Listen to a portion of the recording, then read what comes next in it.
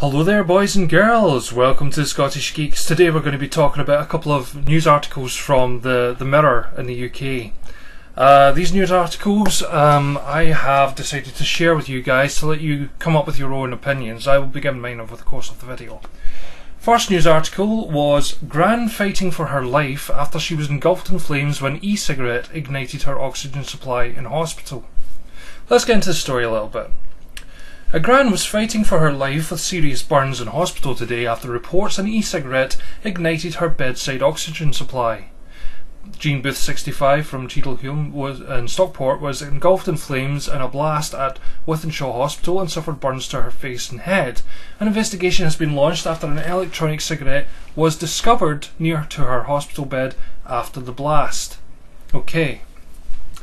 Moving on a little bit, retired cleaner Jean, who is believed to be a heavy smoker, was in hospital for a hip replacement after a fall. It was understood she suffered breathing difficulties and was given an oxygen tube which was attached to her nose. So, right, okay, let's go through the meat of this. Okay, e-cigarettes, buzzword for the news today. Ban them, grr, evil, nasty e-cigarette things. They're so dangerous. Except they're not. They're not.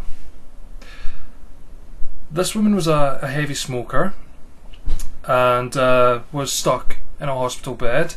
The e-cigarette was found near to her. There was no proof she actually used it or if it was anywhere in particular near to where her oxygen tanks were, apart from the fact that e-cigarettes don't ignite. There's no ignition in them. There's a coil which heats up and there's no sparks. There's no... Basically they don't blow up. They don't.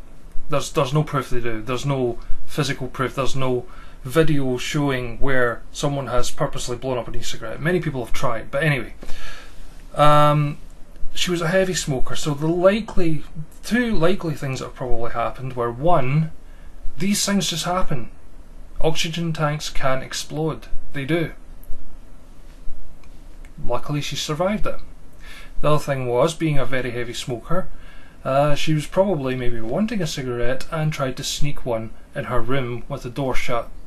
And lighter, cigarette, fire, kaboom. That's it. It's very, very tragic. I'm actually glad she is still alive at the moment. She does have serious burns, so you should never have anything like that next to an oxygen tank. You shouldn't even have a light switch next to an oxygen tank, if I'm honest with you, because, you know, kaboom. Anyway. That's my theory about that story, so on to the next one. Sorry, this is going to be quite a quick one because I've got the hospital in a short while. Video. E-cigarette explodes and sets fire to barmaid in a busy pub. I want you guys to count how many different ways the e-cigarette went throughout this story. This video shows the shocking moment a barmaid was set alight when an e-cigarette exploded in a packed pub. Laura Beatty, 18, was serving a customer at the Buck Inn Hotel in Richmond, North York, when she had a huge bang and saw the device shoot towards her. That's one shot towards her. The projectile flaming e-cig then singed her arms and set the rest alight. In the video you don't see any fire upon a person apart from the initial, you know, pop with all the different sparks and stuff. Had been on charge behind the bar, but after setting Laura on fire, it landed on the floor and scorched the vinyl tiles before burning itself out, too. Laura said, I was about to give someone their change and I heard a bang. I could see fire coming at me and I felt the heat as I ran away. Of course you should run away when there's any fire, you know, don't walk towards it, obviously. I started crying hysterically, my arm was all black, my dress caught on fire as I ran away, I just didn't know what was happening. A customer came and took me into the bathroom to calm me down. She washed down my arm which was all black and I still didn't know what happened. That's fine, you know, that's everything she did was right there. Any sort of explosion, get away from it. Laura, who's worked at the pub for nearly 2 years, was badly shaken by the explosion. She didn't see an e-cigarette coming towards her, she saw fire coming towards her. Okay. She thought the fuse box had blown up or a firework had gone off. Actually, I think it was a firework. Okay, I'll get into that in a minute or two though. The e-cigarette belonged to a fellow barman, Stuart Patterson, who had been trying to quit smoking since December last year. He said, I put the e-cigarette on charge on my iPad charger, which I have done countless times before. I am gritting my teeth because why would he use an iPad charger? It's for iPads. You don't charge anything else with it. It even says in instructions, even if you've got an iPhone, you don't use an iPad charger for an iPhone, you don't use an iPad charger for a normal phone. You use it for your iPad. That's what it's designed for. Just in the exact same way that e-cigarette chargers are designed for those specific styles of e-cigarettes. It comes with instructions, or they do now, and you can even look it up. You get a charger with your e-cigarette, you use that charger. You don't plug it into something else just in hope for the best. Of course something's going to happen.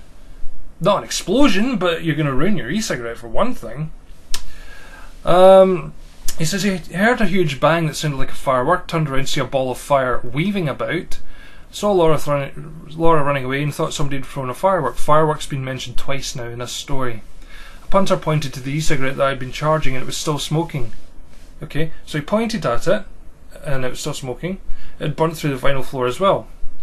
So a customer was able to see the e-cigarette, which had flown towards her and is now on the floor charging. So that's how many? Is that 3, 4 ways? I can't remember.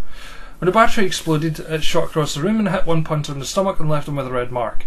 5 ways. So first of all, it shot towards her from under the desk. Then it was on the floor burning. Then it was still in the charger, and now it's where is it now? It's shot off across the other side of the room from under the desk and hit a punter in the stomach. I kept thinking, what if this had happened while I was charging it at home? I may have been out and the damage would have been horrendous. Well, you don't leave it charging. You don't leave it plugged in. You don't charge things unattended. Oh dear God. We'll look back at the footage to see how close the fireball came to Laura's head. If she stood a couple of inches to the right, she could have been badly hurt. Stuart, a student, added, it was a full pub at the time. We had a local football team in celebrating the end of season. It was lucky that no one else was badly hurt. So there was a bunch of drunken football players in there celebrating at the same time. Now personally, I think this is a prank that's gone wrong. Someone set off a firework and no one wants to take the blame, so it gets blamed on the e-cigarette. And the papers, of course, don't research this. There was no video footage showing the e-cigarette smoking on the floor. There's no pictures of it. There's no pictures of the damage done to either the girl herself or the punter, apparently, who'd been hit in the stomach by it. There was no photographic proof of the charger being burnt, the underneath of the bar being burnt. There was just a video with a flash of powdery, sparkly stuff. That's it. So methinks prank that's gone wrong. So in both of these stories is a lot of frightening facts that aren't confirmed, so they're not facts, they're just hearsay. This is not news, people. This is just them trying to get a story out to scare you. That's all it is. What are your opinions? What do you think happened with both, with the Gran and with the barmaid? Let me know in the comments below, and until next time, I'll catch you later. Bye bye.